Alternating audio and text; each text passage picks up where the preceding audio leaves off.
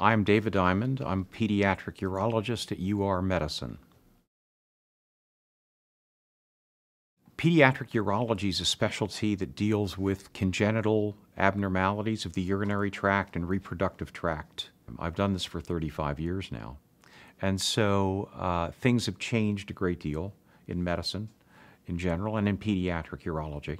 And as my career has progressed, and I've realized that while technical surgical results are very important, but at the end of the day, what we're really trying to achieve is a psychologically healthy, happy child with their results. And if they're not psychologically happy and healthy, then no matter how good an operation you did, you really didn't succeed for that kid.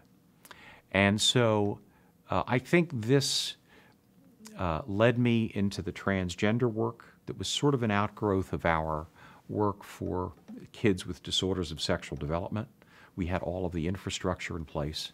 And in a way, I felt that Rochester would be an ideal place to develop this sort of program further. And it's one of the things I'm hoping to do.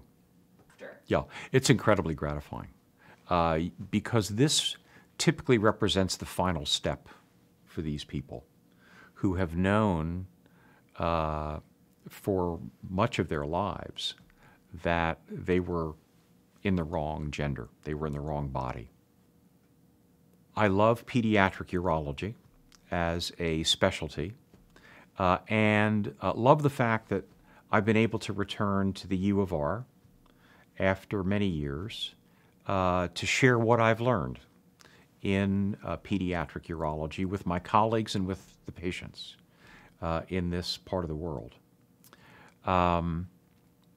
We're very fortunate here to have a department and a medical center that supports research and education, and so it's a dynamic place to be practicing.